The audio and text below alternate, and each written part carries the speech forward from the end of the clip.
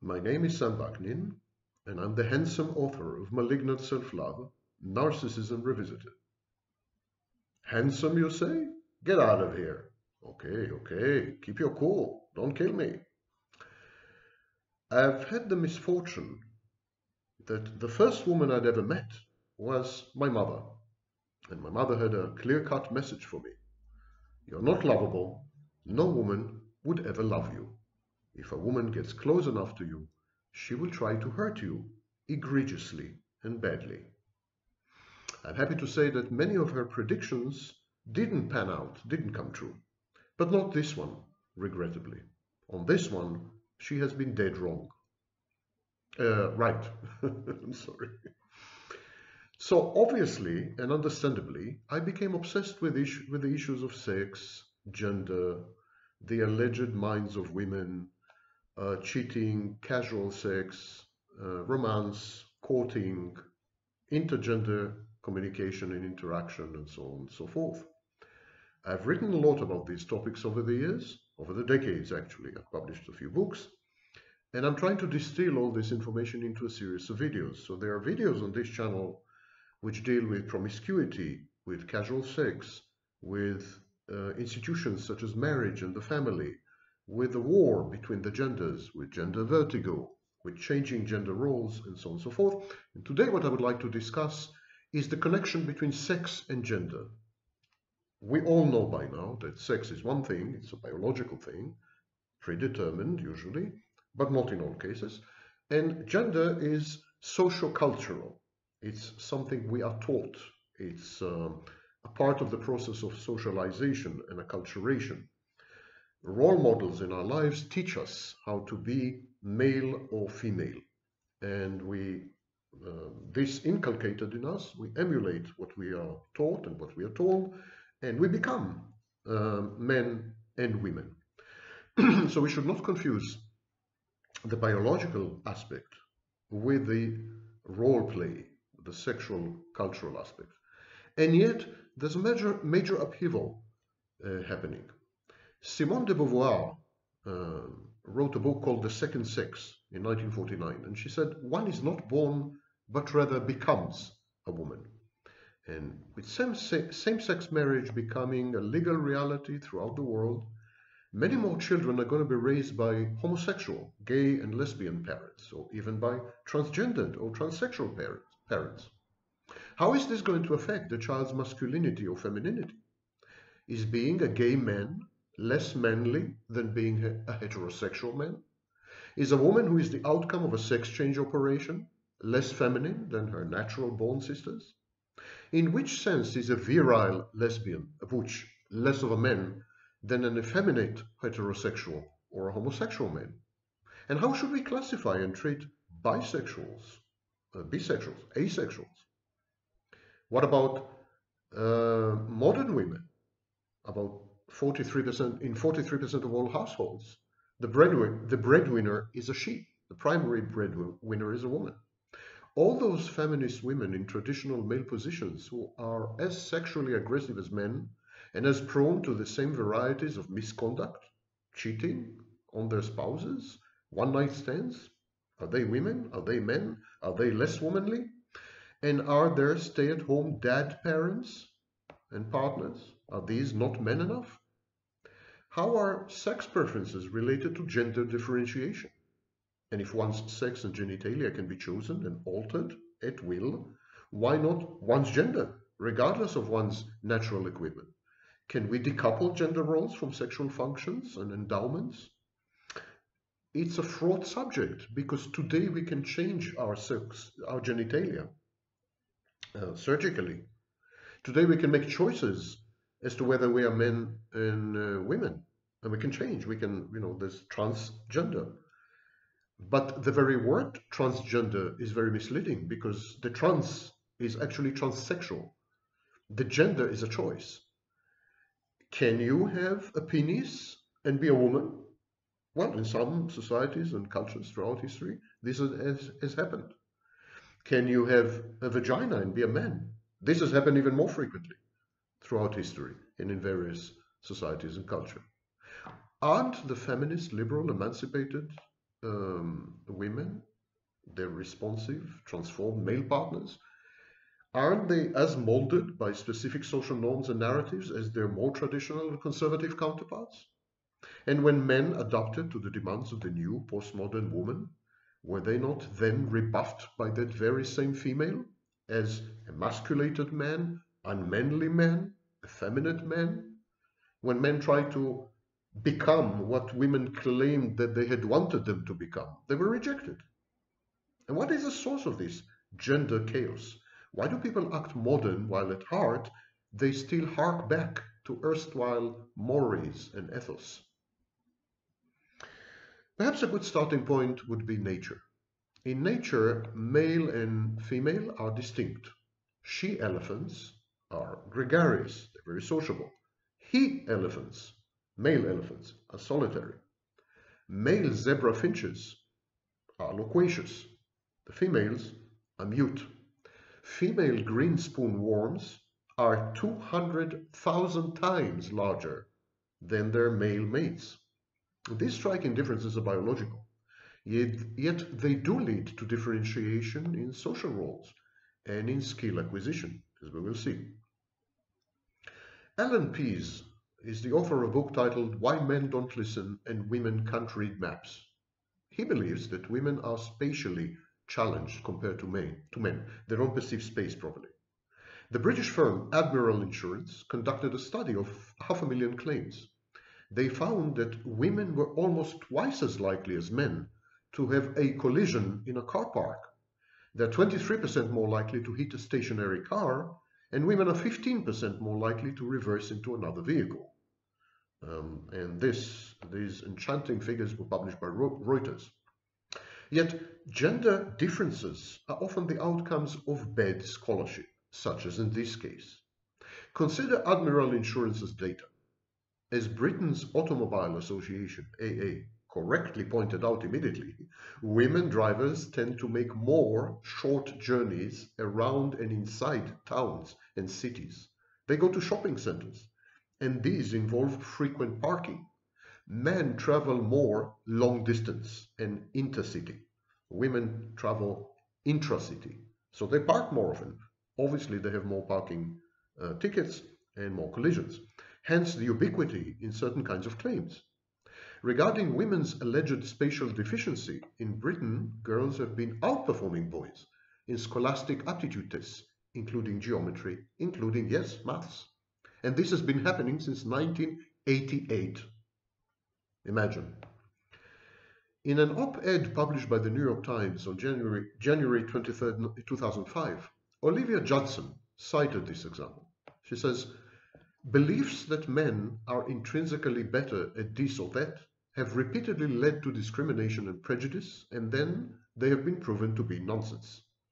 Women were thought not to be world-class musicians, but when American symphony orchestras introduced blind auditions in the 1970s, the musician played behind a screen so that his or her gender was invisible to those listening.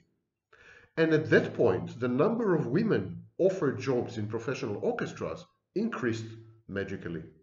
Similarly, in science, studies of the ways that grant applications are evaluated have shown that women are more likely to get financing when those reading the applications do not know the sex of the applicant. On the other wing of the divide, Anthony Clare, a British psychiatrist and the author of the book On Men, wrote, at the beginning of the 21st century, it is difficult to avoid the conclusion that men are in serious trouble. Throughout the world, developed and developing, antisocial behavior is essentially male. Violence, sexual abuse of children, illicit drug use, alcohol misuse, gambling, they are all overwhelmingly male activities. The courts and prisons bulge with men. When it comes to aggression, delinquent behavior, risk-taking, and social mayhem, men win gold. Just ask me. Men also mature later. Again, ask me. They die earlier. Don't ask me. Are more susceptible to infections and most types of cancer. Men are more likely to be dyslexic, to suffer from a host of mental health disorders, such as attention deficit hyperactivity disorder. And men are far more likely to commit suicide. Of course, men die much earlier than women. In her book, Stift, The Betrayal of the American Man, Susan Faludi describes a crisis of masculinity following the breakdown of manhood models and work and family structures in the last 5 decades. And in the film Boys Don't Cry, a teenage girl binds her breasts and acts the male in a caricatured relish of stereotypes of virility. Being a man is merely a state of mind, the movie implies. But what does it really mean to be male? What's the meaning of being female? Are gender identity and sexual preferences genetically determined? Can they be reduced to one sex? Or are genders amalgams of biological, social, and psychological factors in constant interaction? Are genders immutable, lifelong features, or dynamically evolving frames of self-reference? In rural North Albania, until recently, in families with no male heir, women could choose to forego sex and childbearing. They could alter the external appearance. They could become men. And the patriarchs of their clans, women, with all attendant rights and obligations. Women could even go to coffee shops and smoke outside. Unthinkable under the Kanun, the code of conduct in mountainous northern Albania.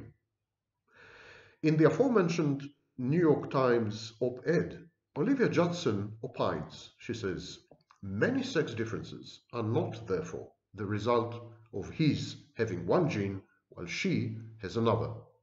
Rather, gender differences are attributable to the way particular genes behave when they find themselves in him rather than in her. The magnificent difference between male and female green spoon worms, for example, has nothing to do with their having different genes. Each green spoon worm larva could go either way, it could become a male or a female. Which sex it becomes depends on whether it comes across a female during its first 3 weeks of life. So a green spoon worm, if it comes across a female in the first 3 weeks of life, it becomes a female.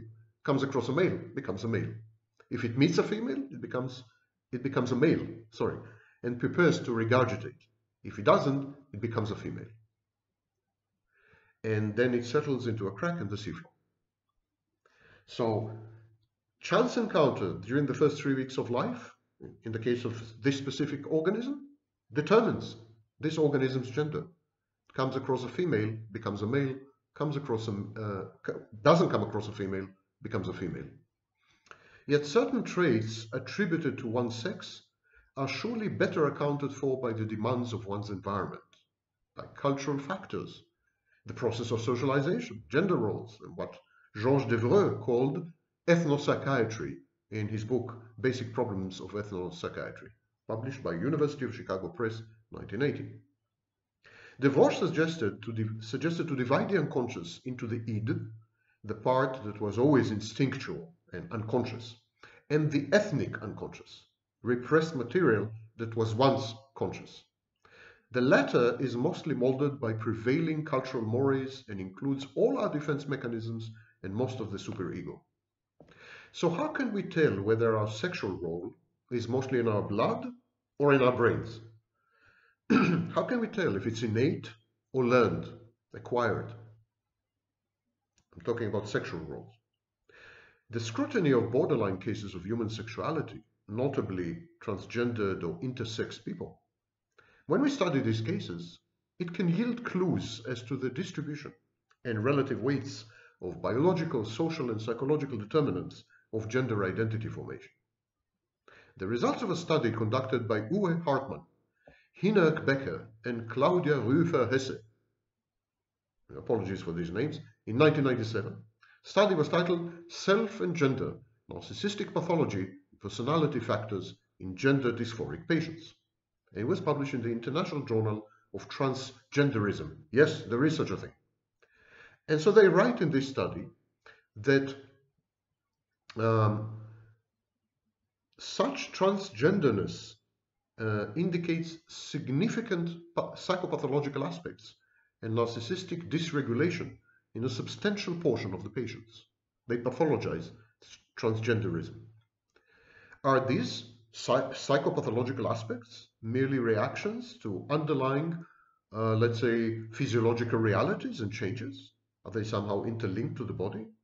Or maybe people develop mental health pathologies because of social ostracism, being labeled and shunned by society, maybe um, maybe being excommunicated, mocked, derided constantly, caused the pathology in these so-called patients.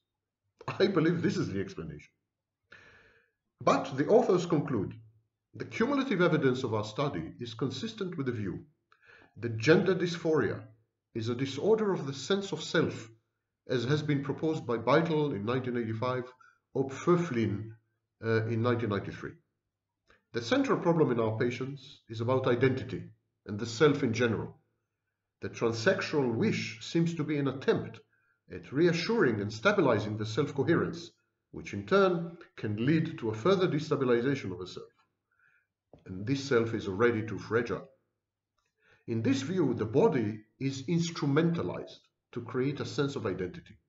And the splitting symbolized in the hiatus between the rejected body self and other parts of the self is more between good and bad objects than between masculine and feminine. Freud, Krafft-Ebing, and Fluess suggested that we are all bisexual to a certain degree. As early as 1910, Dr. Magnus Hirschfeld argued in Berlin that absolute genders are abstractions, invented extremes, in other words, idealizations or ideals.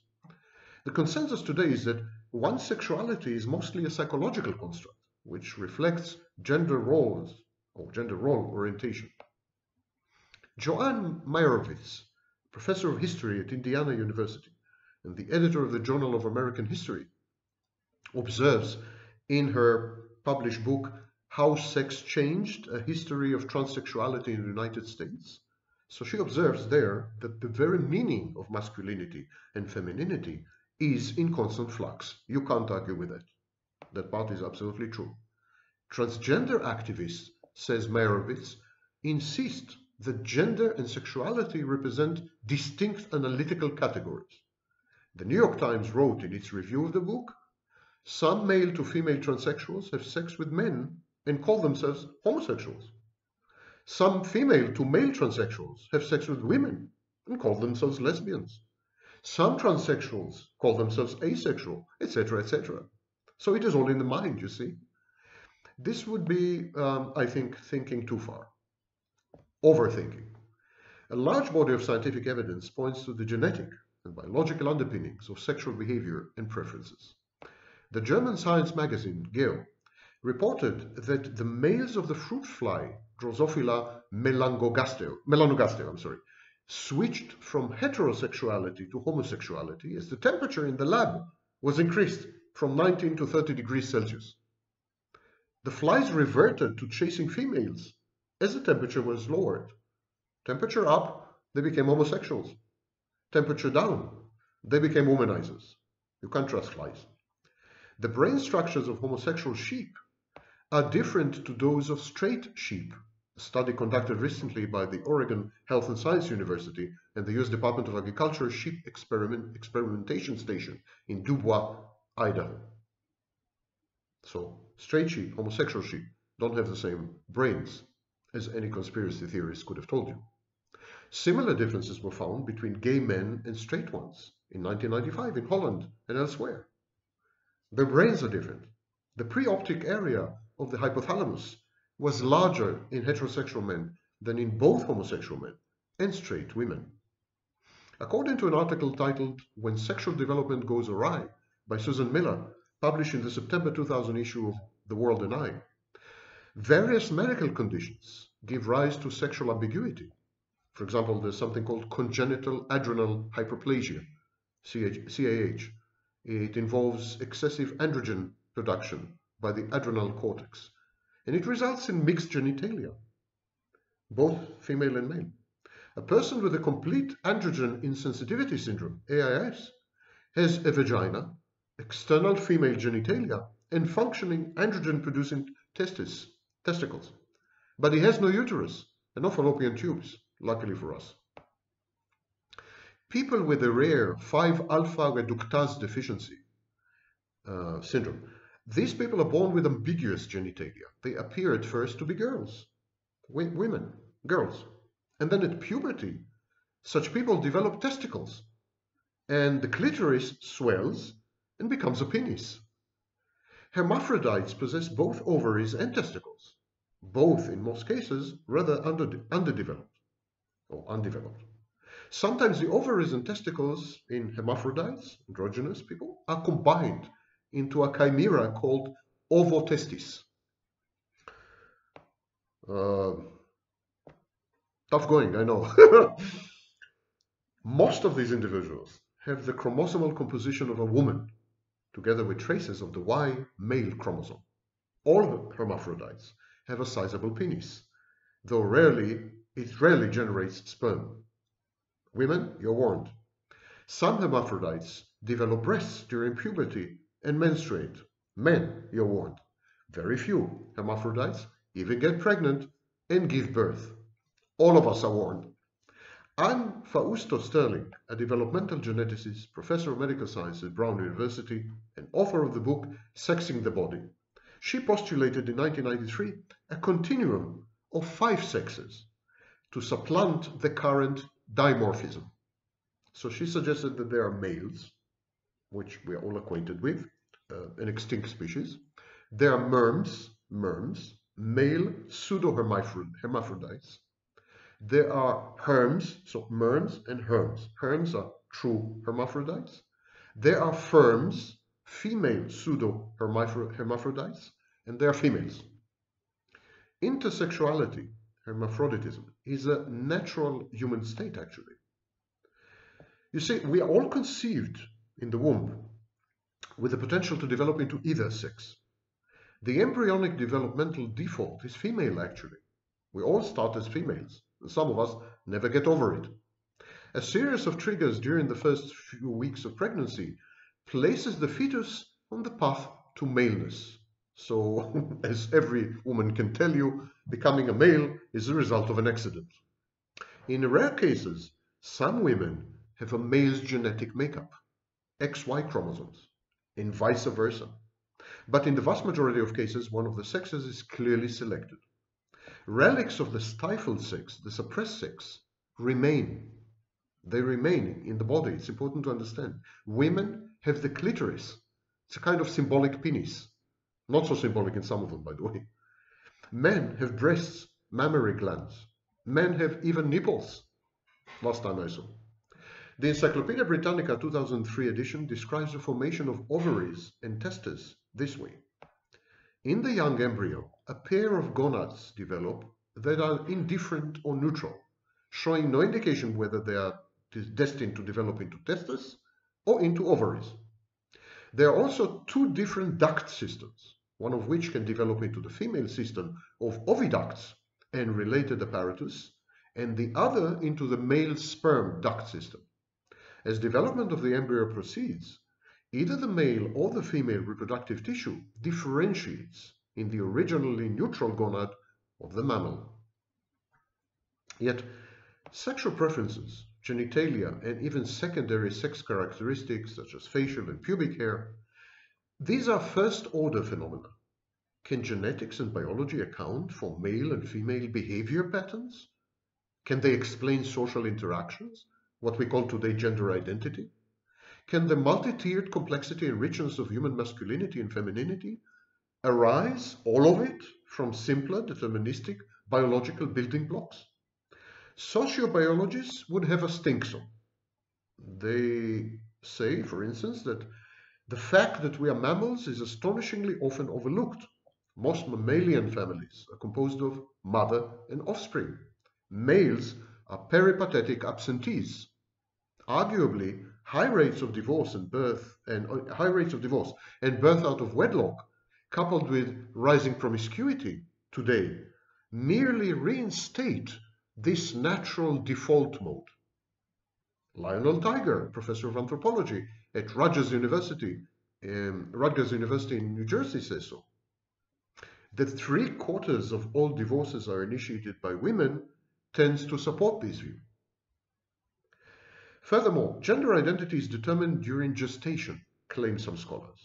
Milton Diamond of the University of Hawaii and Dr. Keith Zygmundsson, a practicing psychiatrist, studied the much celebrated John Joanne case. It was an accidentally castrated normal male. He was surgically modified to look female. He was raised as a girl. Nothing helped, to no avail. He reverted to being a male at puberty. His gender identity seems to have been inborn, assuming he was not subjected to conflicting cues from his human environment. The case is extensively described in John Colapinto's tome, as nature made him the boy who was raised as a girl.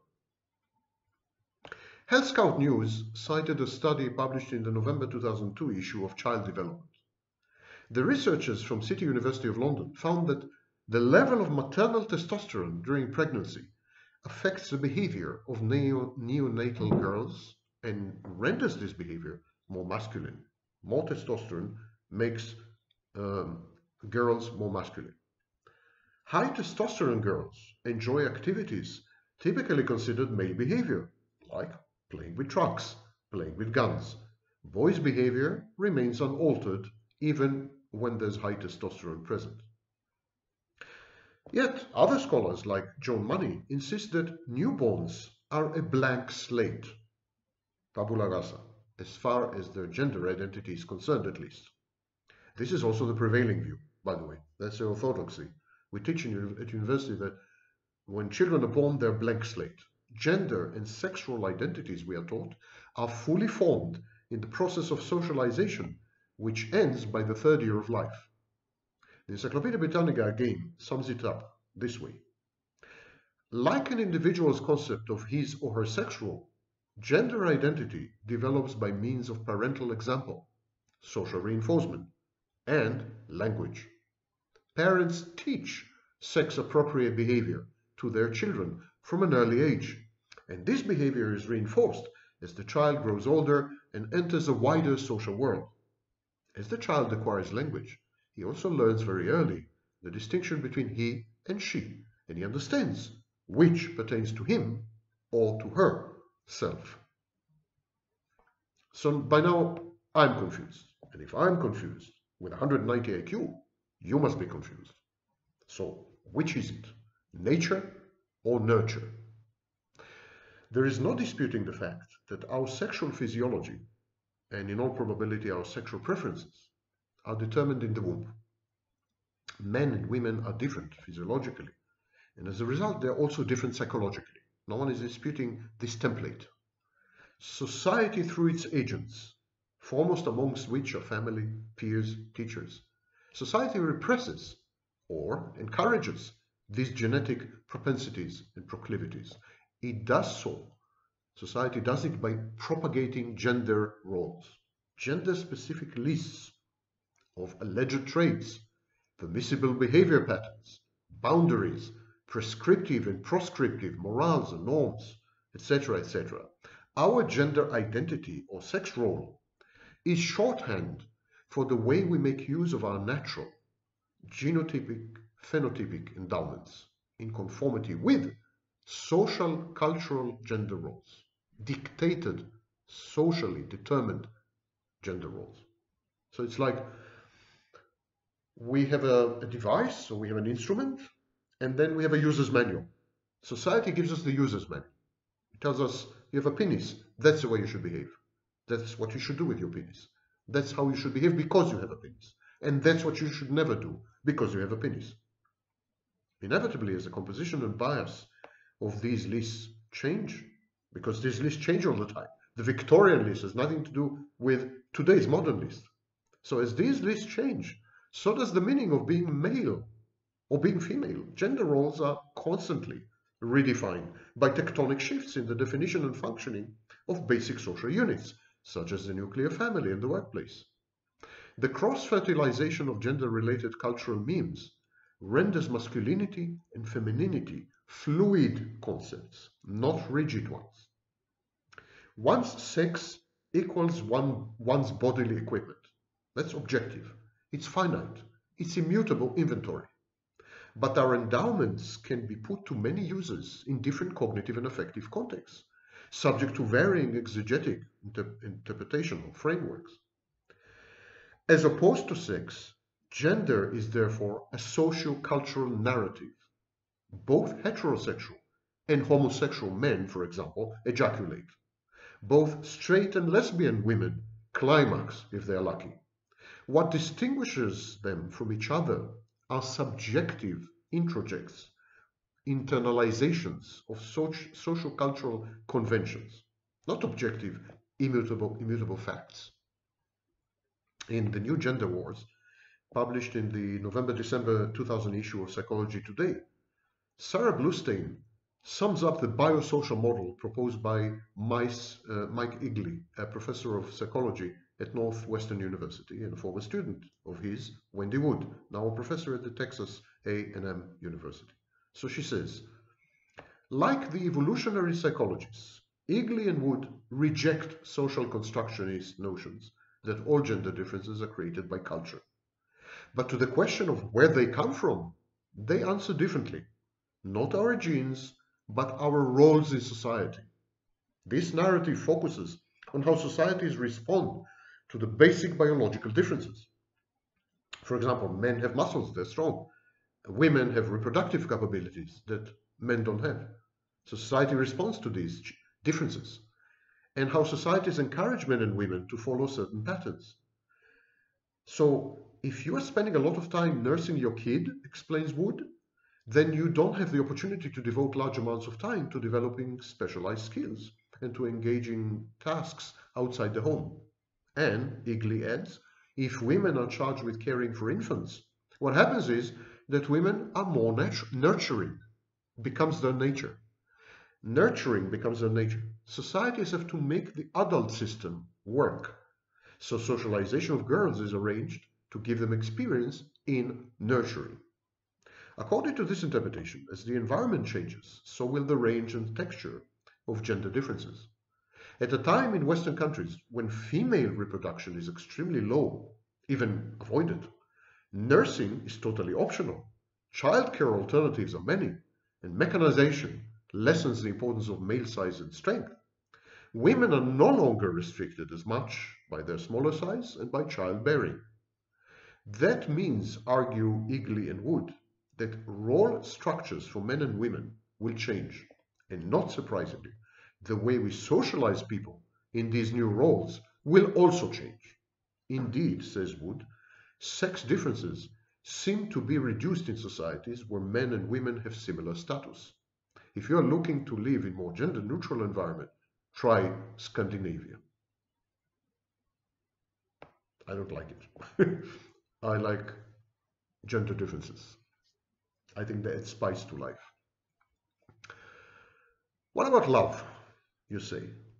If gender differences are mere social artificial constructs, society's attempt to leverage the natural endowments, natural biological endowments of men and women, how do you explain love?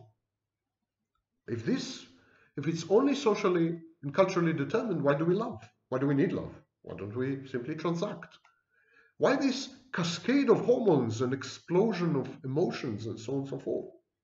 And why is it two-directional? Why do men love women and women love men? Of course, there are minorities where men love men and women love women, but even then, there are gender roles. In typical lesbian couple or homosexual, gay, male couple, there are also the woman's side and the men's side, the bottom, the up, whatever you want to call it. How do you explain this? How do you explain the connection between love, which supposedly is a biological or psychobiological phenomenon, and gender roles, which are totally sexually, if gender roles are totally socially and culturally determined? The unpalatable truth is that falling in love is in some ways indistinguishable from a severe pathology. If we conceive of love or reconceive of love as a form of mental illness, the problem is solved. It's a deviance. It's a kind of a problem.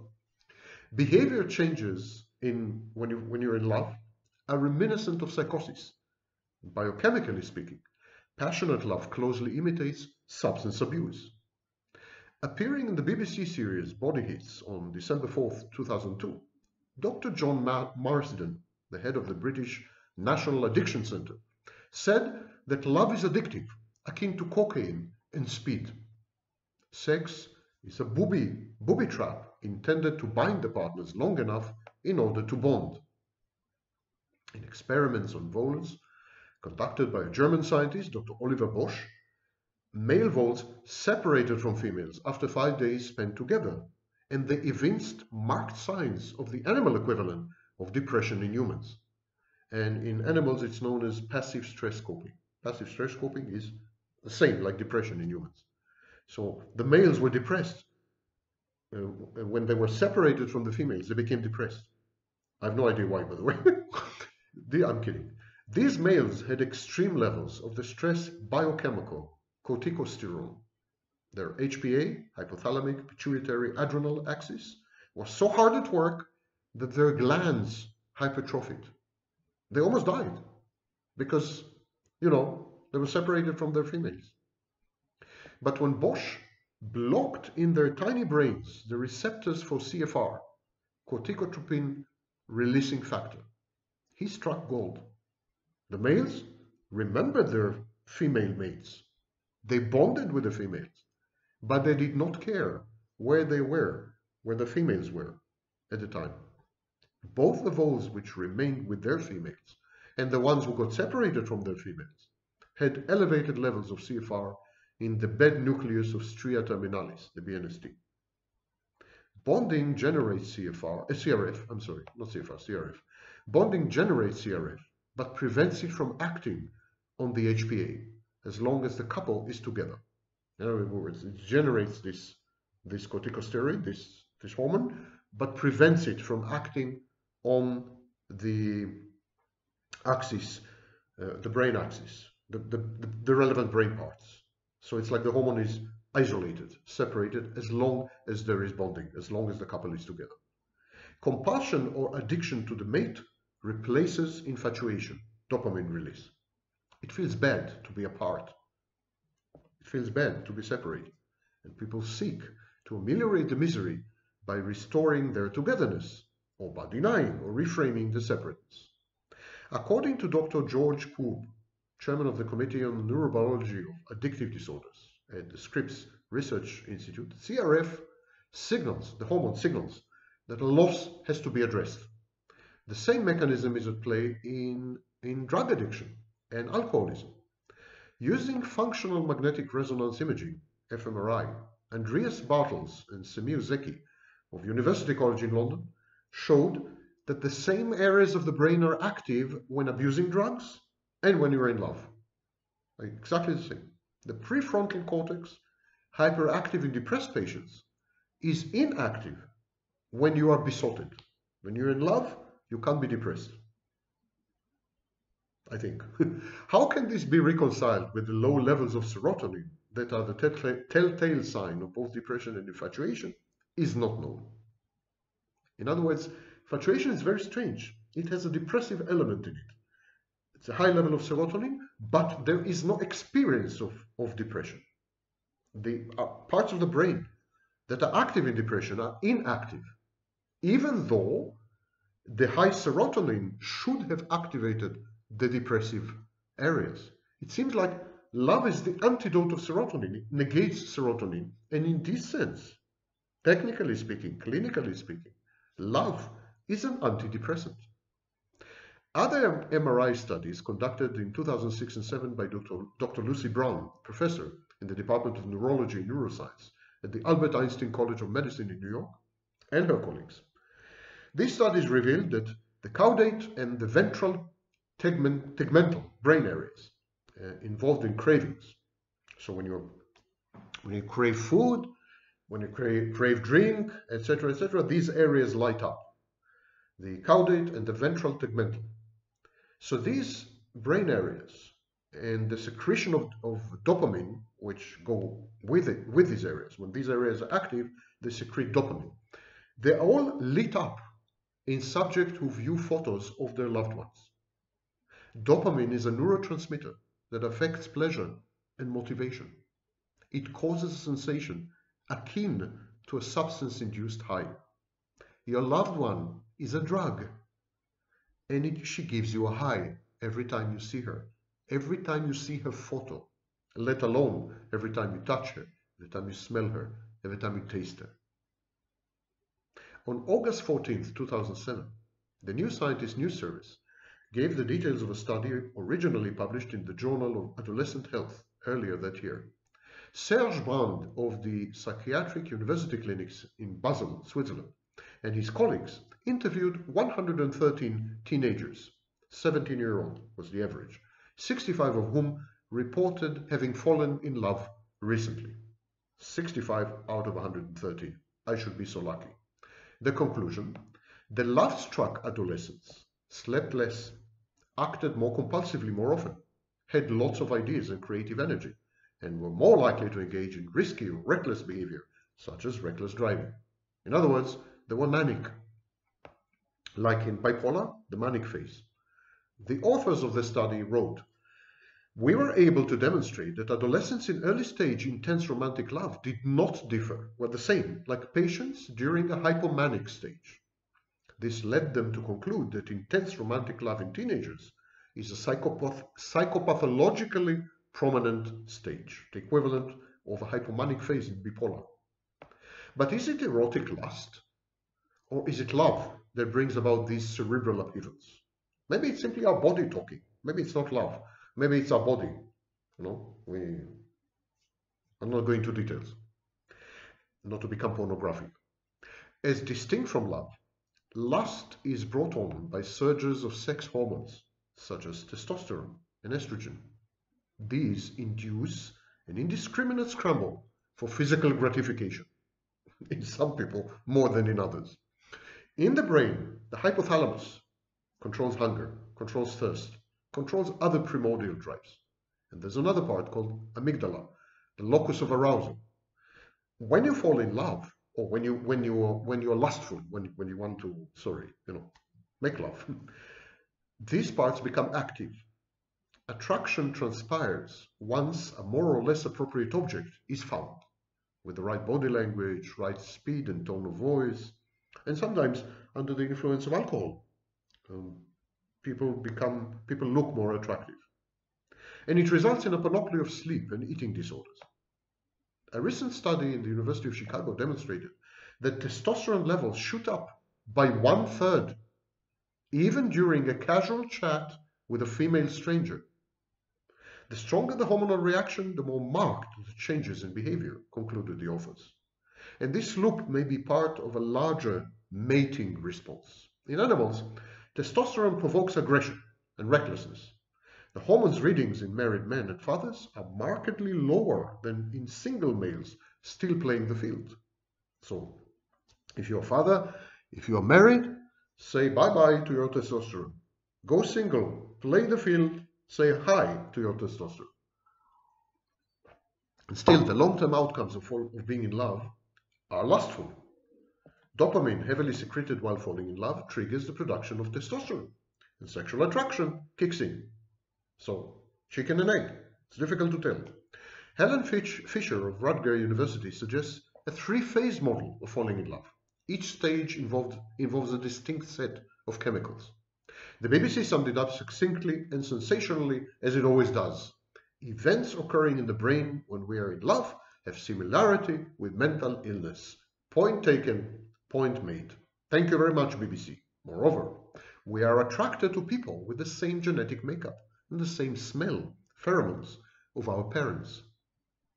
Dr. Martha McClintock of the University of Chicago studied feminine attraction to sweaty t-shirts formerly worn by males. The closer the smell resembled her father's, the more attracted and aroused the woman became. Falling in love is therefore an exercise in proxy incest and a vindication of Freud's much maligned Oedipus and Electra complexes. McClintock's work contradicts other less conclusive and far more controversial findings regarding the major histocompatibility complex, MHC, or the human leukocyte antigen, HLA. Studies demonstrated either fewer HLA matches than were expected, Ober et al., or no such effect whatsoever. Jakes, Cow, and Donnelly in 2008. Wedekind conducted body odor studies, again with sweaty t-shirts, that demonstrated a female preference for MHC dissimilarity, not like father, especially during ovulation.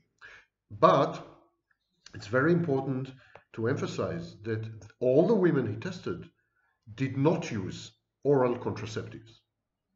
Men also preferred MHC disassortative mate choices. Today, if I have to sum up the current bleeding edge state of knowledge, it would seem that women and men select partners, potential mates, who are dissimilar to them, not like them genetically, and not like them in terms of the immune system. However, this preference is dramatically affected when women consume contraceptives. When women use contraceptives, it's reversed, and women actually are looking for men who remind them of their fathers. Again, the sweaty t-shirts, the main reason I'm not exercising. Writing in the February 2004 issue of the journal Neuroimage, Andreas Bartels, aforementioned, of University College London's Wellcome Department of Imaging Neuroscience, he described identical reactions in the brains of young mothers looking at their babies and in the brains of people looking at their lovers. And he concluded, both romantic and maternal love are highly rewarding experiences that are linked to the perpetuation of the species and consequently have a closely linked biological function of crucial evolutionary importance, he told the poor reporter from Reuters. This incestuous backdrop of love was further demonstrated by psychologist David Perrett of the University of St Andrews in Scotland. The subjects in his experiments preferred their own faces, in other words, a composite of their two parents, when computer morphed into the opposite sex. So he took a woman, he superimposed her face on a male, and then he showed a series of random faces, and she chose the face of the male that resembled hers. In other words, the face of a male that was the composite of her mother and father. Same with males, they reacted the same. Body secretions play a major role in the onslaught of love. In results published in February 2007 in the Journal of Neuroscience, researchers at the University of California at Berkeley demonstrated convincingly that women who sniffed androstenedione, a signaling chemical found in male sweat, male saliva, and male semen, so women who smelled this experienced higher levels of the hormone cortisol. This results in sexual arousal and improved mood. Let me repeat this for you women. Women who smell androstenedione, which is a kind of chemical, found in male sweat, male saliva, and male semen, have a better mood, and they're sexually aroused. This effect lasts for a whopping 1 hour. So if you are down, if you're depressed, sniff your partner. Still, contrary to prevailing misconceptions, love is mostly about negative emotions. As Professor Arthur R. Aaron from State University of New York at Stony Brook has shown, in the first few meetings, people misinterpret certain physical cues and feelings, notably fear and thrill, as falling in love. You look at a potential mate, she is actually afraid of you, or she is thrilled by the novelty and risk, and you misinterpret this as falling in love. It's well known that men have an sexual overperception. They tend to interpret any kind of kind and nice and empathic and gentle female behavior as an invitation to have sex. Thus, counterintuitively, anxious people, especially those with the serotonin transporter gene, are more sexually active. They fall in love more often. Obsessive thoughts regarding the loved ones, even intrusive thoughts, compulsive acts, they're also common. Perception is distorted when you're in love, as is cognition. Love is blind, and the lover easily fails the reality test. Falling in love involves the enhanced secretion of biphenylethylamine, PEA, or the love chemical, in the first 2 to 4 years of the relationship. This natural drug, phenylethylamine, creates a euphoric high. It helps obscure the failings and shortcomings of the potential mate. You idealize the mate. Now you understand the biochemical background for idealization. It would be a very interesting research agenda to select a group of people who have been diagnosed with narcissistic personality disorder and to test the biochemistry of their brains and the biochemistry of their bodies, hormones, signaling molecules, neurotransmitters, during the idealization phase to see whether actually narcissism is a chemically induced state. Such oblivion, perceiving only the spouse's good sides while discarding her bad ones or ignoring her bad ones, reframing, is a pathology akin to the primitive psychological defense mechanism known as splitting, which is very common in narcissists. Narcissists, patients suffering from narcissistic personality disorder, and borderlines, patients suffering from borderline personality disorder, also idealize romantic or intimate partners. A similar cognitive emotional impairment is common in other mental health conditions. The activity of a host of neurotransmitters, such as dopamine, adrenaline, norepinephrine, and serotonin, all these neurotransmitters, the activity is heightened, or in the case of serotonin, lowered in both paramours. I'm talking about the second phase of love. Yet such irregularities are also associated with, for example, obsessive compulsive disorder, with depression. The clinical, the biochemical, the cerebral, the neuroscientific clinical picture of love is identical to the clinical picture of depression. If I show you brains, people in love, and brains of people, depressed people, brains of people with obsessive compulsive disorder, you would be hard pressed to say which is which and who is who. It is telling that once attachment is formed, once the bond is there, once infatuation gives way to a more stable and less exuberant relationship, the levels of these substances return to normal.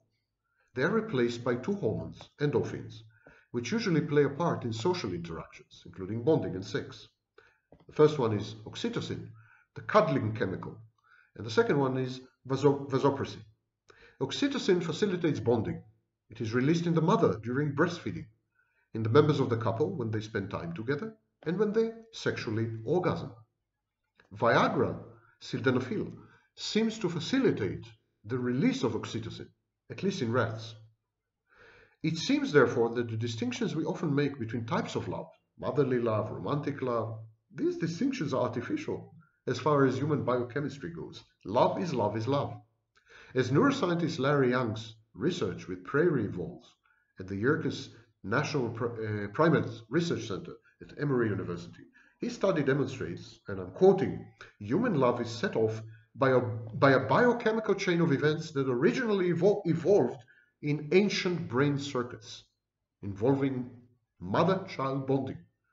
And these circuits are stimulated in mammals by the release of oxytocin during labor, delivery, and nursing, and also when you fall in love.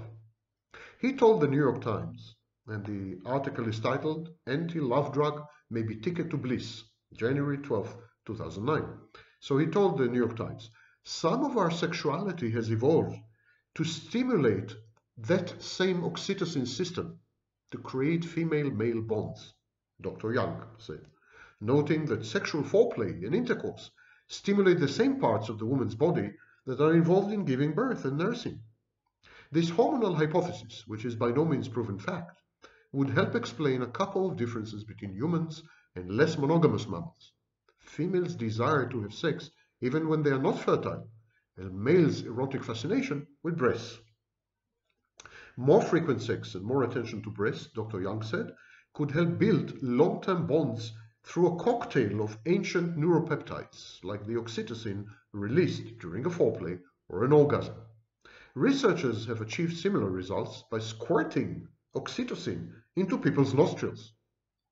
He continues, a related hormone, vasopressin, creates urges for bonding and nesting when it is injected in male voles or naturally activated by sex. After Dr. Young found that male voles with a genetically limited vasopressin response were less likely to find mates, Swedish researchers reported that men with a similar genetic tendency were less likely to get married. If we give an oxytocin blocker to female voles, they become like 95% of other mammal species. They will not bond, no matter how many times they mate with a male or how hard he tries to bond. They mate, it feels really good, they move on if another male comes along. Sounds like the typical modern Western woman. If love is similarly biochemically based, you should in theory be able to suppress it in a similar way. And here's another interesting research agenda. Modern Western women, young modern Western women under the age of 35, were conditioned by the hookup culture. They behave like these female voles. I mean, it's like they don't have an active oxytocin system. Perhaps it's not an accident that fewer of them get married. Fewer of them have relationships, meaningful, intimate, long-term relationships, committed relationships, and fewer of them have children. It seems like a big part of their brain, the mother-child subsystem, and all the hormones, neuropeptides, neurotransmitters associated with that system, it's like this system has been disabled in modern Western women, young ones especially. And it's possible to disable the system via cultural and social conditioning, of course. That's the part that's missing. People think, but wait a minute, it's biological. Motherhood is biological. Not so. Motherhood, like everything else, is a template. It has to be activated. And it's activated by social and cultural dictates, mores, prescriptions. Society changes and tells you something else. Some parts of your brain will go dormant. Other parts of your brain will rewire. It's called neuroplasticity. Love in all its phases and manifestations is an addiction, probably to the various forms of internally secreted norepinephrine, such as the aforementioned amphetamine-like PEA. Love, in other words, is a form of substance abuse. The withdrawal of romantic love has serious mental health repercussions. But like every addiction, we treat addictions, we reverse them. We treat alcoholism, we treat drug abuse, not so successfully, but in about 1/3 of cases, we succeed to reverse the behavior. Love is the same.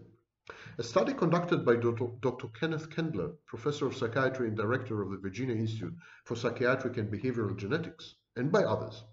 This study was published in the September 2002 issue of Archives of General Psychiatry, and the study reveals that breakups often lead to depression and anxiety.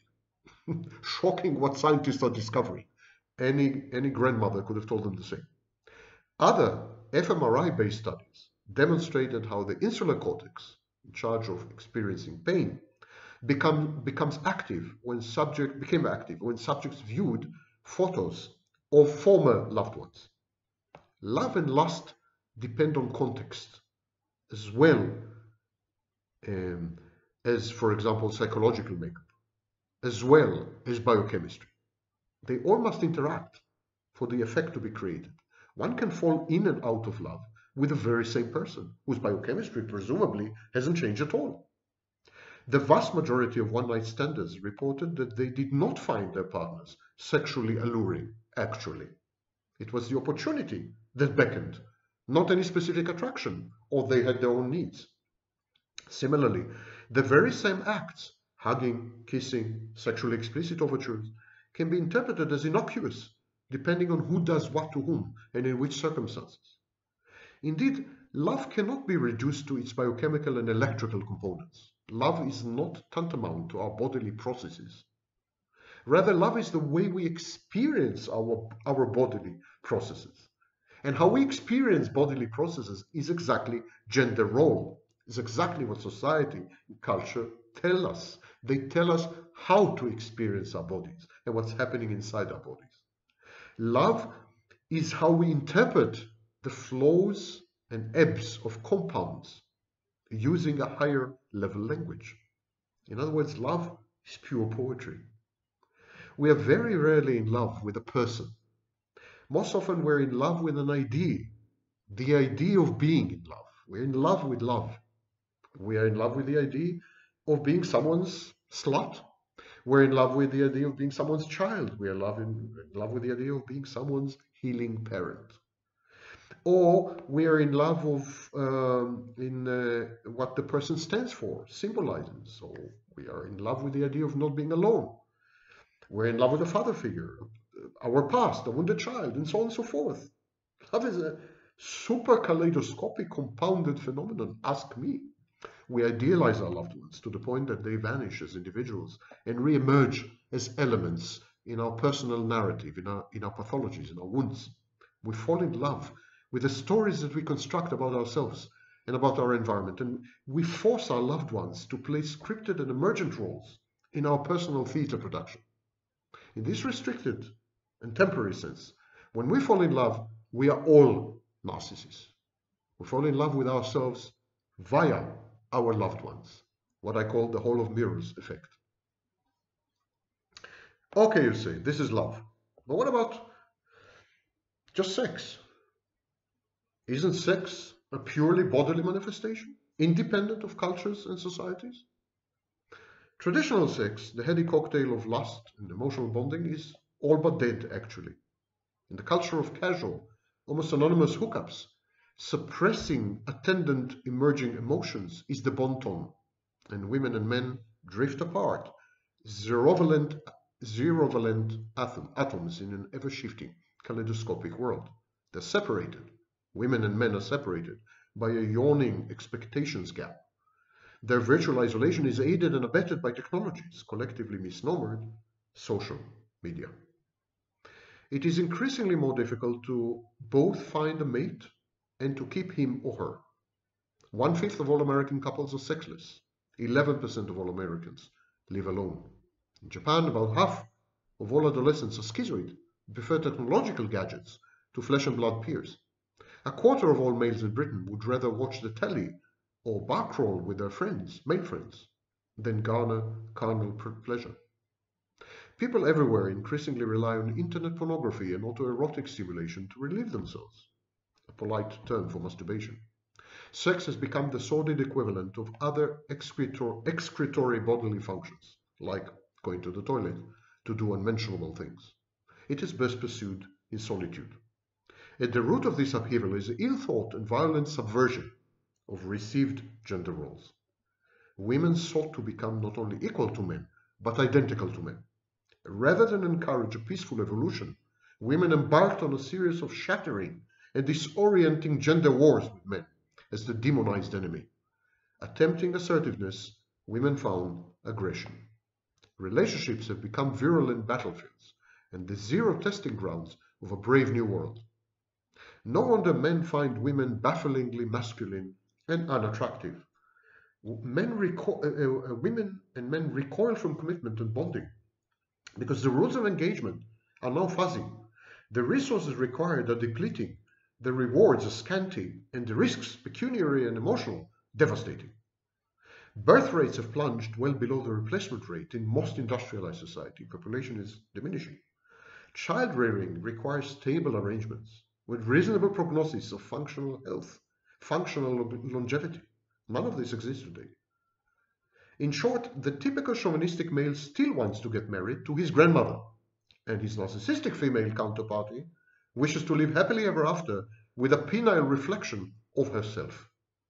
The differences in expectations lead to discrepancies in performance, which are all but unbridgeable and irreconcilable. Breakup rates are unprecedented in human history.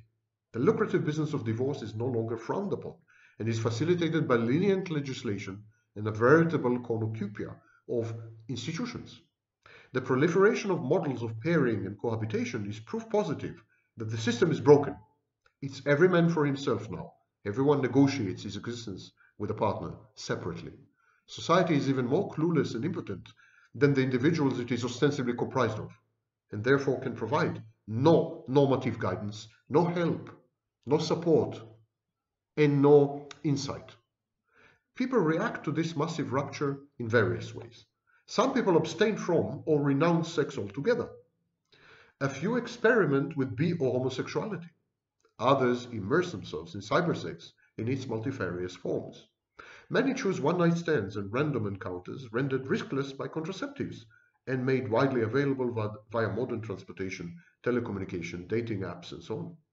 Opportunities for all the above abound, and socially well tolerated, recreational, non-committal, and emotionless sex is on the rise.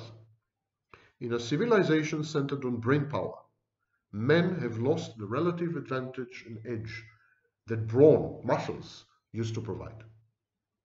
Monogamy is increasingly considered as past its expiry date, a historical aberration that reflects the economic and political realities of bygone eras. Moreover, the incidence of lifelong child-free or childless singlehood has skyrocketed as people hope for their potential or actual relationship partners to provide for all their sexual, emotional, social, and economic needs, and then they get sorely disappointed when these partners fail to meet these highly unrealistic expectations. In an age of economic self-sufficiency, electronic entertainment, self-gratification, the art of compromise in relationships is gone for good. Single motherhood, sometimes via IVF with no identifiable partner. Single motherhood has become the norm in many countries. Even within marriages or committed relationships, solitary pursuits, such as separate vacations, girls, boys, nights out, and so on, these are the norm. In an age of malignant individualism, bordering on narcissism, men and women alike put themselves, their fantasies, their needs first. All else, family included, be damned. And with 5 decades of uninterrupted prosperity, birth control, and feminism, women's lib, most of the female denizens of the West have acquired the financial wherewithal to realize their dreams at the expense of and to the detriment of collectives that they had ostensibly belonged to, such as the nuclear family. Feminism is a movement focused on negatives, obliterating women's age-old bondage. But it offers few constructive ideas regarding women's new roles and the way forward. By casting men as the enemy, by demonizing men, feminism also failed to educate men. Feminism failed to convert men into useful allies. Indeed, what has changed is not the incidence of adultery, even among women. There are good grounds to assume that it has remained the same throughout human history. The phenomenon, quantitatively and qualitatively, has always been the same. It was merely underreported. What have changed, are the social acceptability of extramarital sex, both before and during marriage, and also the ease of obtaining divorce. People discuss adultery openly, where before it was a taboo topic. And so what happens is that we idealize stereotypical gender roles. Women are magic, embodied in beauty and strength, disguised as frailty. Women originate life. Women sustain life through love. Women are nature. Women are empathic and they're communicative, natural networkers. Women form networks facilely. Women are also far tougher, resilient, far less romantic, less empathic than men. They have to be. In a majority of cases, women are still their children's primary caregivers, and men are not giving them any help. Women are complaining that men don't commit and so on and so forth, and I touched upon it in another video where I explained that if you give men free sex, why would they commit? That's sexual inflation. Millennia of suppression by men and their patriarchies led women to resort to the weapons of the weak and the stratagems of the underdog. Underhanded, goal-oriented manipulation was a female feature. Deception, passive aggression, all female behaviors. Women are transactional. They habitually trade love and sex for economic security. Well, until recently, when they've opened up, and now they are offering sex for free. Very unwise. Studies show that women also intensely dislike other women, regard them as threats, and compete with them overtly and covertly. In the presence of men, though, they close ranks, fake solidarity, and defer to the males. So you see, the stereotype, the gender role stereotype of women has nothing to do with reality. Now, ostensibly, the paradigm is shifting. Women are no longer owned, though a majority of them are dependent on men as primary or sole breadwinners. I'm talking about the non-West, outside the West. Men are fighting back, terrified by the terra incognita of feminism, by female sexuality unleashed. But old habits die hard, and intergenerational coping strategies are here to stay. Women be women, boys be boys, for a while longer. Relationships between men and women are at an all-time nadir. nadir, and they begin to border on open hostility and hatred. Men hate women, women hate men. This used to be extremely rare when I was a kid, when I was growing up, when I was an adolescent. Today, I think it's a majority. There are no studies, but I fully believe it's a majority. But people remain married to cheating spouses. Adultery is rarely given as a cause in divorce cases. And they keep bringing children to the world, even though they hate each other. And if you don't want to go single, it is rational to choose to stay with your current cheating partner. There is a 56% chance that your next partner will also cheat on you, and a 73% chance that she will divorce you. Cheating and deception are the new normal. It's like marriages have become zero-sum wrestling matches. That's why you have prenups and the burgeoning industries of couple therapists, divorce attorneys. It's not working. This is the institutional side, but the institutional side reflects underlying very pernicious, nefarious dynamics between men and women. And it's captured with the phrase gender vertigo. In this topsy-turvy world, I said repeatedly, and it is based on the most recent studies, contra to the myths propagated by incels and MGTOWs and red pillars and black pillars and every other pillars. In this world, women prefer meek and weak men, losers, weasels, beta males. They prefer them to alpha males. Alpha male is not someone who has muscles and looks good. Alpha male is an accomplished, strong, resilient, stable, serious person with a position, with power, with money. That's an alpha male, not a bodybuilder with two brain cells far apart. That's not an alpha male. That's an idiot. So women prefer these idiots actually, and they prefer idiots without the musculature as well. They generally prefer inferior males, and they prefer them to alpha males who are well accomplished and supremely self-confident. How come? Well, an inferior man is less likely, far less likely, to reject a woman's sexual and romantic advances. That's a type of rejection that in most women causes narcissistic injury, emotional dysregulation, amidst a plummeting sense of self-worth and self-esteem. A weakling man allows the woman to occupy center stage as the life of the party.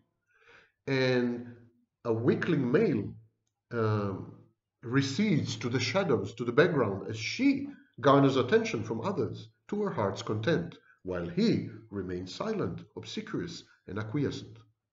A weasel commonly grants the woman in his life the latitude to misbehave, owing to his abandonment and anxiety and limited options, bad self-esteem, self-confidence, a sense of self-worth, wrong self-perception, unrealistic self-perception, inferior, other mental health issues and problems, body dysmorphic disorder in many cases. Such men are far more tolerant of abuse.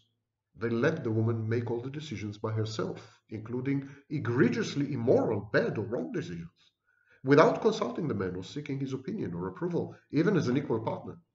As a tsunami of wounded women emerge from abusive and dysfunctional relationships, they seek mates and intimate partners who would not abuse them all over again, and who would allow them to assert control and exert dominance.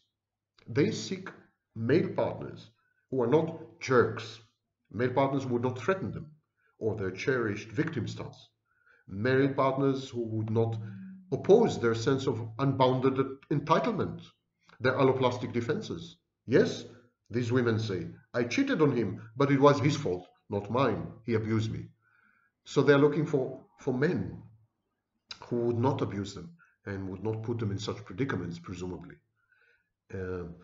Women have elevated narcissistic defenses. It's very common among suppressed minorities, emancipated suppressed minorities. These elevated narcissistic defenses now are coupled with psychopathic, defiant, antisocial behaviors. Women are becoming more and more borderline and secondary psychopaths. And finally, some women choose precisely such unattractive men because they are feeling self-destructive and they want to trash themselves as bad, worthless, sluttish. Which leads me to the issue of attractiveness. Attractiveness is gender neutral. Of course, depending uh, on the genders involved in the interaction, attractiveness may lead to sex, to romance, to bromance even, or to any other outcome on the spectrum of friendship and collaboration. But both men and women react with attraction or repulsion to other men and women. Attractiveness is a composite of character traits and behaviors. But to be deemed attractive, these have to conform to social and cultural mores, prejudices, and preferences. Again, society and culture dictate. What would be considered attractive in one civilization would be judged very off-putting in another. Language plays a role as well. Stinginess can also be described as frugality, for example. Eloquence can be described as verbosity. Self-care can be described as vanity. Self-confidence as narcissism. The context is influential. Peer consensus is crucial. Women find more attractive men who are always in the company of other women. The time of day, alcohol consumption, events immediately preceding the encounter, all of them determine attractiveness.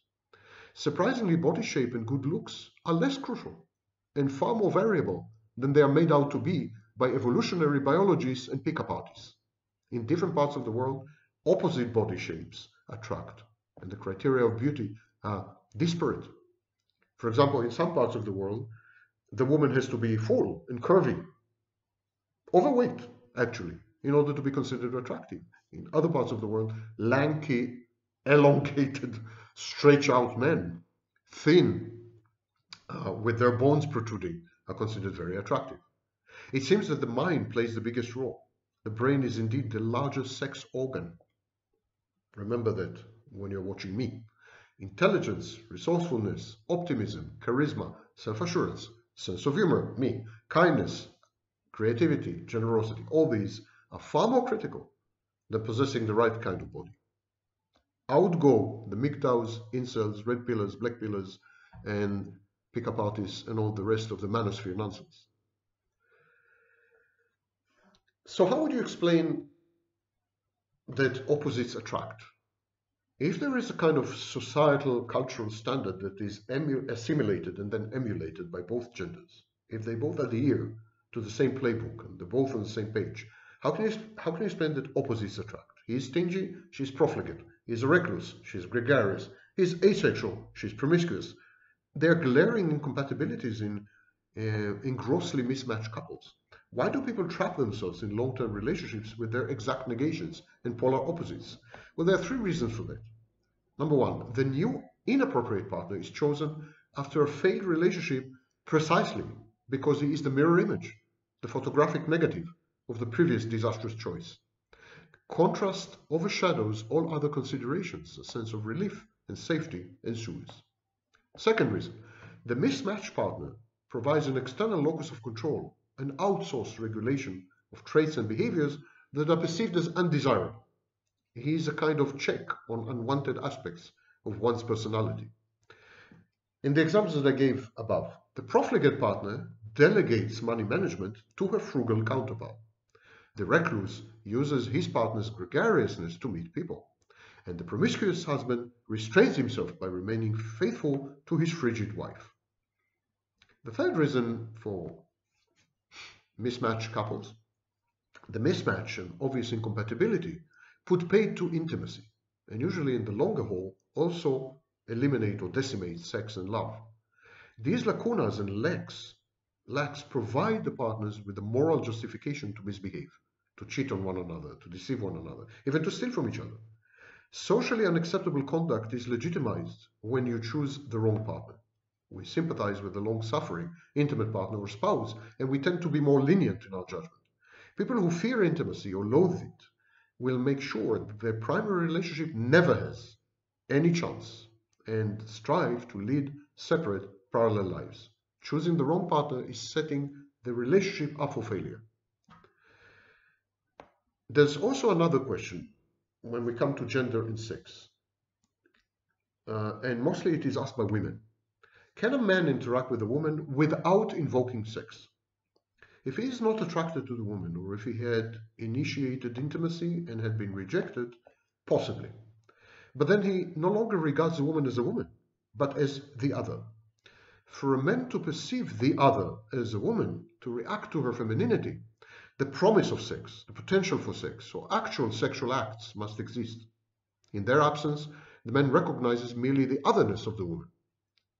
She has a different body, distinct cognitive and emotional processing, eccentric decision-making procedures. It is exotic, enigmatic, mysterious, but it's not a woman. But to the men, it's not a woman without sex. Every person, man or woman, is the other, an entire universe accessible only via language and empathy. Sex is a third mode of communication. It's a type of accessibility, which alone, among all other modes of interaction, renders us men and women. Of course, I'm talking about heterosexual couples. Of course, well-mannered men, especially in certain cultures and societies, go through the motions. They open doors, they give flowers or gifts, they court chivalrously, and they listen rapturously. But these are all routines intended to disguise the yawning lack of interest that arises when the specter of sex is gone. Gradually, the parties drift apart. Sex is the glue that holds men, heterosexual men and women together. No sex, the frequency of the interaction and its character change dramatically. If to start with, the man does not find the woman attractive, there is a potential for friendship or companionship or collaboration. Sex does not get in the way. But even then, the relationship is among equals but different, not between a man and a woman. This is why in sexless marriages, 21% of all marriages, men and women end up being companions, roommates, partners in business, merely parents or good friends if they're lucky. But they no longer see each other as men and women, which only exacerbates the sexual aversion. I would like to propose a kind of tongue-in-cheek typology of men and women. There are three types of women: homemakers, backpack adventurers, and luxury cruisers. All women, including career women, belong to one of these three encampments. The homemaker derives happiness from home and hearth, children and kitchen. Recent studies show that ever more women revert to these traditional roles as a refuge from the increasingly more menacing world. Women value stability and intimacy more than success, more than thrills, more than wealth, the homemakers. The backpack adventurer is a woman who is itinerant and peripatetic. She dreads stagnation. She feels suffocated in familiar settings and with too much intimacy.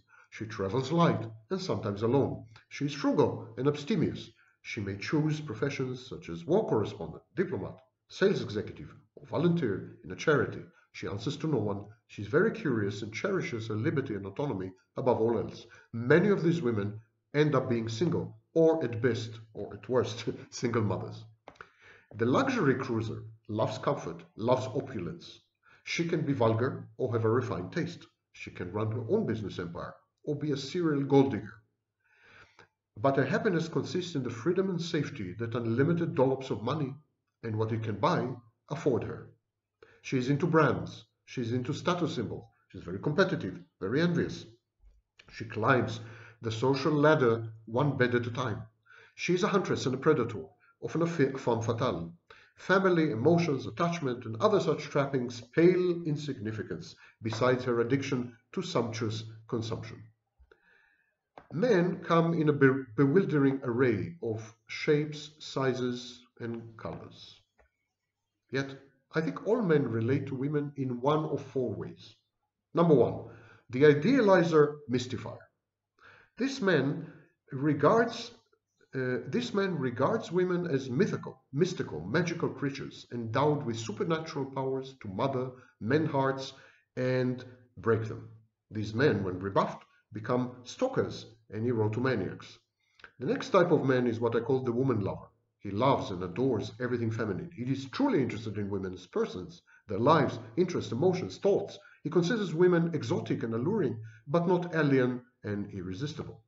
Then there's the woman hater, the misogynist. He regards all women as rapacious, merciless, dangerous, and narcissistic predators, devoid of true emotions and loyalties. He fears women, loathes women, and holds women in unmitigated contempt. All women are for sale to the highest bidder. All women are whores and best avoided or enslaved as a precautionary measure. And finally, there's the user. He considers women as mere utilitarian functions. He uses their bodies to masturbate with. He demands and expects to be worshipped by women. He absconds with their money. He leverages their business contacts. He's a psychopath.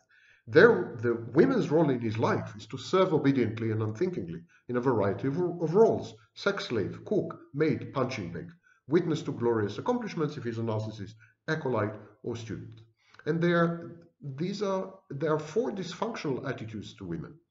The woman lover idealizes women and regards them as an enigmatic force of nature, a mysterious fount of fascinating magical otherness, and a womb-like, and he seeks womb-like immersion. He is addicted to women, their aesthetic, their smells, their voices, their rituals, their quirks, their emotions, and of course, their sex. He places each woman he meets at the crosshairs of his undivided, rapturous, and breathless attention. The woman hater regards women as menacing, manipulative, dark, evil, scheming, and heartless sorceresses, out to pulverize his heart and deplete his wallet. He treats women with hostility and contempt that often morph into aggressive animosity. The nerdish drone treats women as men with a different set of genitalia. To him, all women are strictly potential partners in the startup that is his life, toiling accomplices in a family, in a business, and social functions. It's all work and not play. Relationships with these men are tedious and grinding, though could also be companionable and friendly. Not much fire there. Life is an endless stream of analysis, negotiations, roles, and transactions till death do them part. The narcissist homes in and captures women to be his slaves, sex dolls, service providers, and captive audience to his grandiose schemes and fantastic exploits. He abhors women, he fears women, and is enraged by independent-minded women who pursue their own self-actualization and refuse to adulate him uncritically. He is the center of attention, the star, and women are his mere peripheral satellites, or else. Women, on the other hand, have their own cognitive biases. They regard all men as raw materials, coarse, at times fatuous, unnecessarily aggressive, and invariably puerile, adolescent. Inevitably, women end up being frustrated, disappointed, and enraged when they fail to shape, mold, educate, reform, direct, manipulate, or teach the men in their lives. Women regard all women, and men, regard all women as hopelessly finished products, beyond logic, growth, or transformation. They accept the women in their lives as frivolous, flawed, inexplicable, enigmatic, irrational, manipulative, and capricious beings. So women regard men as raw material to be molded and shaped into the finished product. Men regard women as finished products, hopeless. Men do their best to work around the true, rigid, and fully formed nature of their females. Both misperceptions yield inefficient coping strategies and lead to erroneous decisions. The hostile gap between men and women has never yawned bigger. As women encroach on traditionally male territory and adopt male roles and male behaviors, the misunderstandings multiply. We are very near a tipping point of total disconnect between men and women. This is one thing our species will not survive. Forget COVID. Some heterosexual women intensely dislike and reject their gender or even their sex.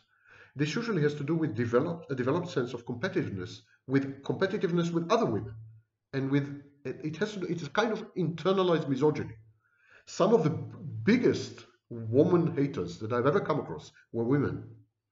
Identifying with woman haters, especially in sexist and chauvinistic families or societies, has an adaptative value and guarantees favorable outcomes. Women are reified by the vagina, which is described by misogynists as dark, rancid, wet, deep, contaminated, and minacious, like the medieval vagina dentata, vagina with teeth.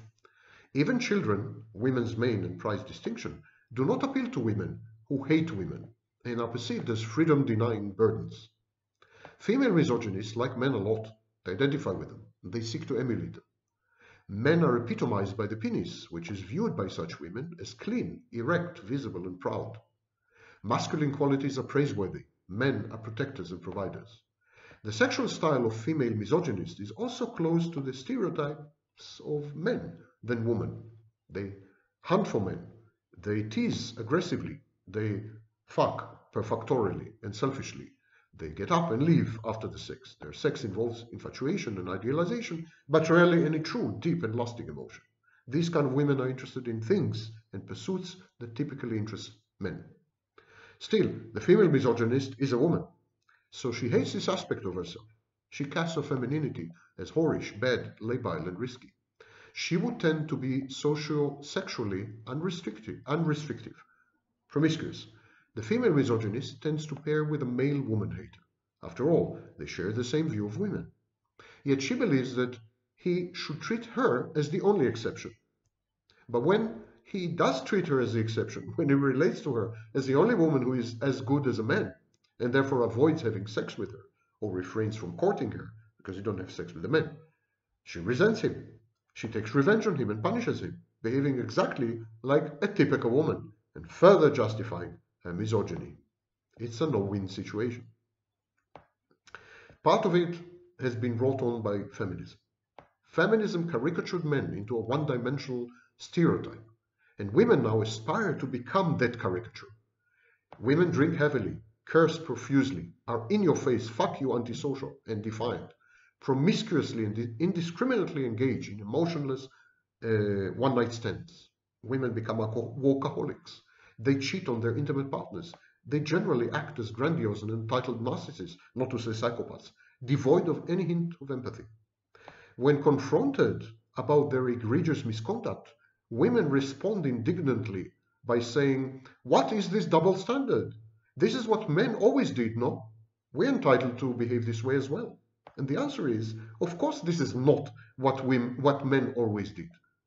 Only some men behave this way, and they are widely frowned upon, decried, and held in contempt by the vast majority of other men. Men and women should be utterly equal when it comes to all public goods, education, healthcare. They should have the same rights, access, wages paid, economic opportunities. The law should treat them equally. Authorities should treat them equally. Society should treat them equally. They should be equal, but different. Gender differences are the poetry, the engine of life itself. Sexual attraction, family formation, procreation, romantic love, they all crucially depend on differences between the genders. But now women want to be identical to men, not merely equal. And this threatens the very existence of the species. And what is much worse, in their attempts to emulate men, women use the feminist sexist caricature of the typical male as a template. A drunk, a vulgar man whore, womanizer, who cheats on his spouse, works himself to death in a jungle, hostile universe. That's not men, it's a caricature of men. Women have learned to mistrust men. About half of them are bitter and broken victims of abuse, divorce, single mothers, impoverished, hopeless. So we have men go their own way, MGTOW, a movement in the manosphere of men who renounce all contact with women. And this is merely a reaction to the fact that women have gone their own way a long time ago, as I said in other videos. There are no women left. They're only narcissists with different genitalia, different genital apparatus. How tragic that we have lost each other, men and women. How heartbreaking. Men are giving up on women and resorting even to other men for intimacy and sex. It's not an accident that homosexuality, homoeroticism, same-sex attraction, masturbation to pornography, and men having sex with men, MSM, have been increasing year on year all over the world. This is not only the outcome of gay practices becoming more acceptable. In my view, this is because there are no women left, only men.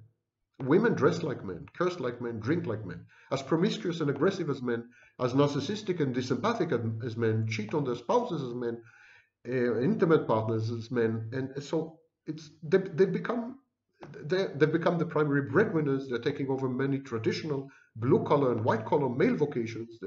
They're single mothers. They're better educated than men. They become men, unigender. They're only men with penises, men with vaginas. They're no women. So some men go for the original. Why opt for the imitation? And Freud predicted all this mayhem inadvertently when he described penis envy. He said that women feel incomplete without the male appendage and unconsciously attempt to emulate men. Nonsense, of course, but a good metaphor. But what even Freud could not have predicted is the convergence of gender roles and the resulting gender vertigo. In a world without women, homosexuality is an increasingly rational choice. The genitalia are familiar, at least. The emotions, reactive patterns are clearer, more predictable. Tolerance is higher. Mutual expectations, way more realistic, much easier to gratify. And consequently, men are ignoring and discarding women in droves and in a variety of ways. Most women now go without a man for years at a time and are reduced to picking up strangers in bars for one-night stands. I attribute the disappearance of sex to 4 developments. Gender vertigo, the shifting gender roles and the ensuing gender wars which engender sexual disorientation. Number 2, the rise of addictive social media, online games, immersive, augmentative artificial intelligence, and similar technologies. Number 3, the wide availability of pornography. Number 4, the emergence of casual, emotionless sex as a preferred sexual practice, the decline of intimacy. The explosion of dating apps and dating sites proves how impossible it is to obtain sex in one's milieu. People have to go online. They have to hook up with strangers, often in other countries, in a desperate bid to gratify this most basic and natural of needs: companionship, sex, love.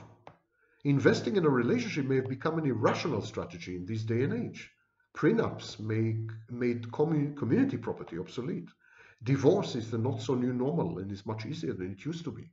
Children are accustomed to divorce and have learned to expect and accept breakups as an ineluctable, preordained part of life and definitely of marriage. Sex has become cost-free and has been reduced to mutual masturbation, stripped of all its attendant emotional and cognitive components. Hookups and other forms of casual sex, as well as pornography, rule. There's nothing else today. The pool of available partners is practically infinite. Mate selection is no longer affected by scarcity and the fear of remaining alone. People have become commodified, disposable, dispensable, interchangeable, swipe left. Digital identities on social media and dating sites are largely fake. People flaunt each other with accurate information on the trifling aspects of their lives, but they lie through their teeth and egregiously about all the critical issues, from how they look to STDs, socially transmitted diseases. It renders intimacy not only impossible, but dangerous. And men have casual sex mostly for two reasons. The woman makes clear that she is available, and they find the woman attractive, period. They make no bones about it. They feel no need to spin complex stories to embed the sex in some exculpatory context. We have broken apart, and now we are breaking down. Our gender roles have become as fluid as our sexuality. And in a world with no compass and no orientation, this is a threat to the institutions which were used to raise children.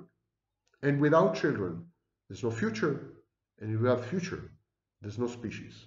This is the true pandemic, not the derisive COVID-19.